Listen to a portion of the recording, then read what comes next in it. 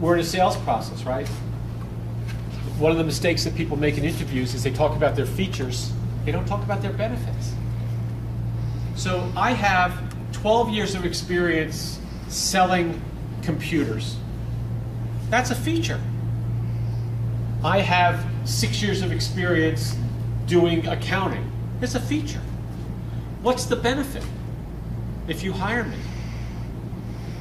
I have 12 years of experience doing that. That means that I can get your pipeline up faster. I can make faster sales. I can connect you into networks and into prospects that you're not connected to. I can bring you into new territories. I can do this, I can do this, I can do this. It's the benefit. Good salespeople will sell you on benefits. They don't sell you on features. If I'm going to sell you, if I'm a Volvo salesperson, right? Why do people buy Volvos? Do you know? What's the number one reason?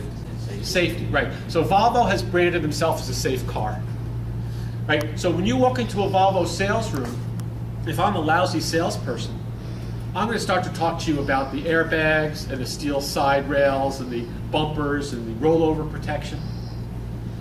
If I'm a good salesperson, I'm going to do what you're going to do in your interviews. I'm going to say to you, so, Eric, what brings you to Volvo today?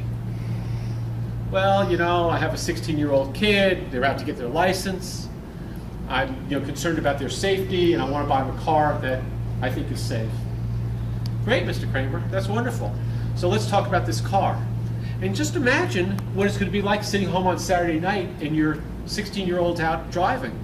Just think about the peace of mind that you're going to have and the extra security that you're going to have as your kid's out there in a Volvo. So they're selling me on my benefit.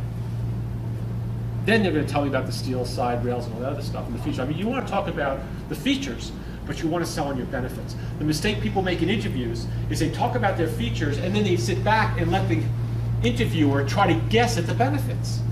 Lay those benefits out. Here's what you get when you hire me.